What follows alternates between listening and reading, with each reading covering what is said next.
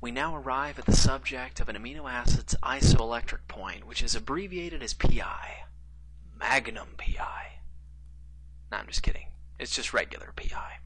Simply defined, an amino acid's isoelectric point, or pi, is the pH at which that amino acid has no net charge. Let's take a look at this example.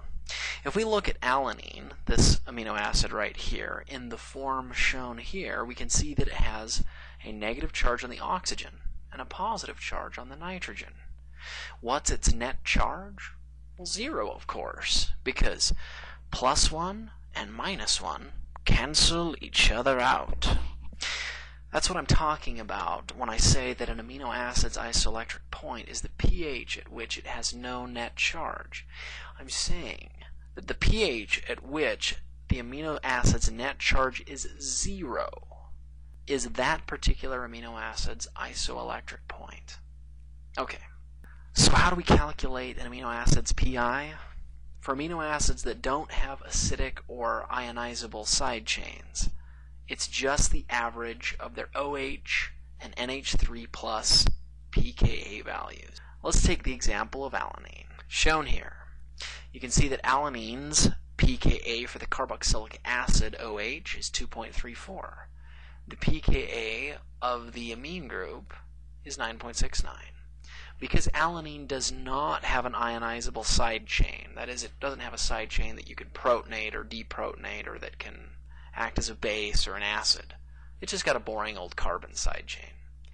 Because that's the kind of side chain it has, the isoelectric point pi is just the average of these two pKa values. That's it. So I just take 2.34 plus 9.69, get a number, 12.03, divided by 2. That number, 6.02, is alanine's isoelectric point pi.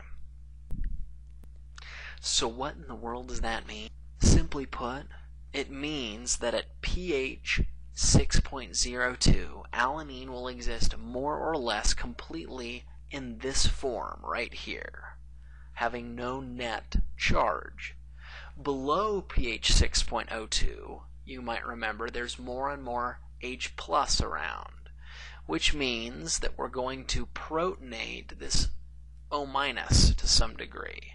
If you protonate this O-, you get rid of the minus charge. So what is alanine's net charge at low pH? It's +1. At higher pH, we start to see less and less H+ around, and eventually we deprotonate this NH3+ and turn it into an NH2. So if you have a neutral NH2 here, what is alanine's net charge? It's -1. So once again, at pH 6.02, which is alanine's isoelectric point, it will exist exclusively in this form.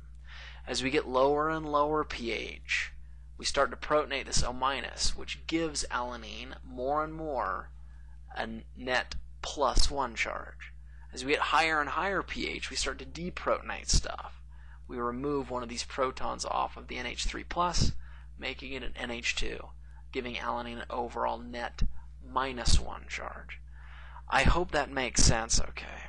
Now we arrive at the magical question, issued really by me, but hopefully also by you, my nebulous internet student.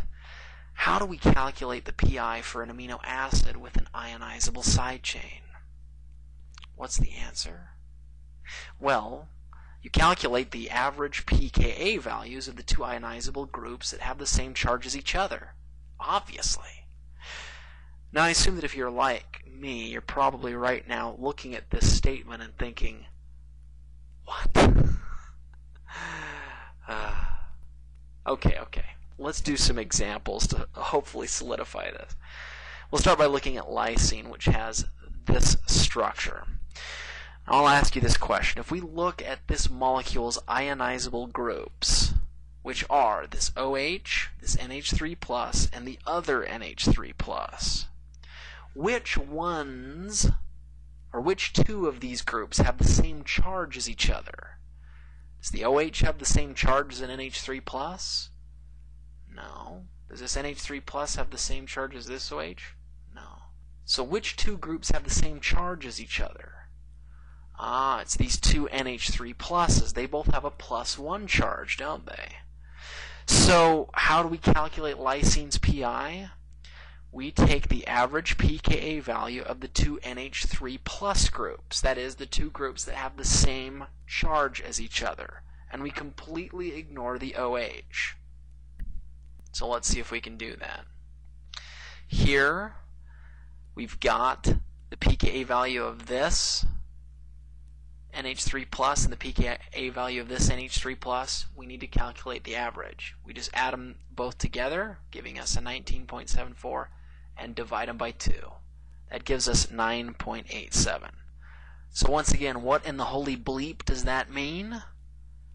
It means that at 9.87, lysine molecules in solution will exist in a state that has no net average charge. Below pH 9.87, lysines will become more and more positively charged. And above pH 9.87, lysines will become more and more negatively charged. That's what it means. Let's do another example.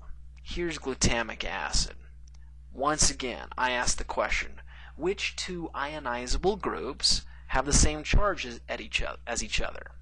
Once again, I'm looking at the two OHs here and the NH3+. Those are the ionizable groups. In this case, I only have one NH3+, and I've got two OHs. So the NH3+ here, in this case, is the odd man out. So for lysine, we calculate the isoelectric point by taking the average pKa values of the two OH groups, and we ignore the NH3+. And now I re-emphasize what I said in the previous slide. The isoelectric point is the pH at which this molecule has a net average charge of 0. If we calculate this thing out, we take 2.19, 4.25, add them together. We get 6.44 divided by 2, and the isoelectric point of glutamic acid becomes 3.22. So that means that at pH 3.22, glutamic acids in solution will exist in a state that has no net average charge. Below pH 3.22, glutamic acid will become more and more positively charged. And above pH 3.22, glutamic acid will become more and more negatively charged. Are you ready for some examples? Good. So I want you to calculate the isoelectric point, or pi, of each of the following amino acids. I should give you a hint. You're going to have to use the pKa table found on table 23.3 in your book, and also found in our earlier PowerPoint lecture on this chapter. But don't worry, I'm going to guide you through this problem over the next few slides and do a couple of these examples with you. I'll let you do the rest, of course. So here's my step-by-step formula on how to calculate an amino acid's isoelectric point. Step 1. Draw the molecule fully protonated. That is, with all of its carboxylic acid groups as OHs, its amide groups as NH2s, and its amine groups as NH3+. For our first example, asparagine, that's what it's going to look like. I have an amide group over here, I just leave it as an NH2. NH3+ on the amine groups, and OHs as OHs instead of O-.